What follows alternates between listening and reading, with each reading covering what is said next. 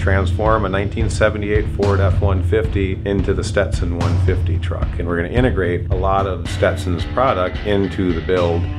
So the manufacturer will now be Stetson across the hood where it used to say Ford. My name's Steve Valenti. I'm with Valenti Classics. I'm one of the co-founders. We've been in business for 25 years, restoring and selling and buying and trading classic, antique, and vintage cars. And we're doing a custom build with the Stetson Cologne team in celebration of the 150th anniversary for the Stetson brand.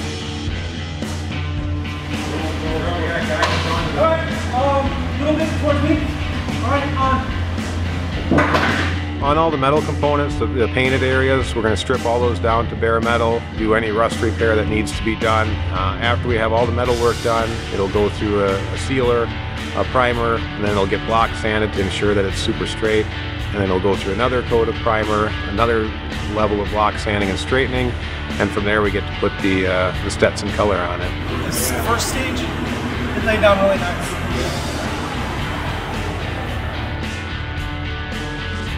Major tune-up, plugs, points, cap, condenser, rotor, all that good stuff. So when you get in, you turn the key, it'll fire up.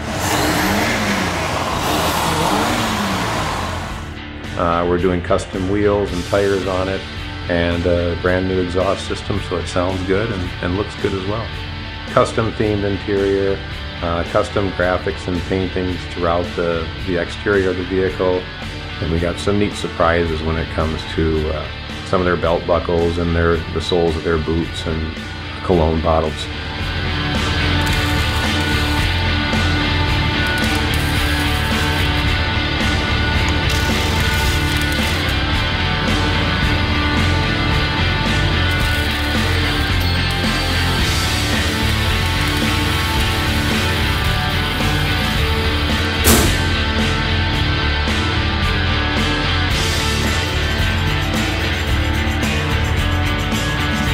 It all came together really well. You know, the gas pedal boot and the backlit display area for the cologne bottles and the hat rack and the custom steering wheel and integrating the belt buckles into the seat belt.